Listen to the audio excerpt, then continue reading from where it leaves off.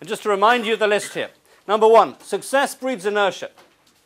Number 2, people need to know why. What is your ambition? What are we trying to achieve? You need fear as well as hope, creating a sense of urgency, managing the balance between the positive hope for the future and this survival anxiety.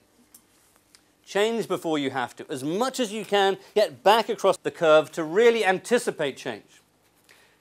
People and processes are equally important. Yeah? We all have a preference for more the technical or the social system. You have to pay attention to both if you're going to be an effective agent of change. You will undercommunicate.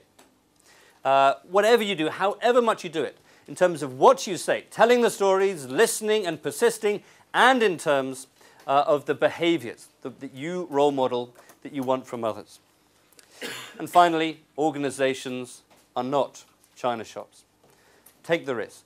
Trust your judgments. Do what you believe to be right, because in the long run, it's less risky than feeling paralyzed that you're in that china shop.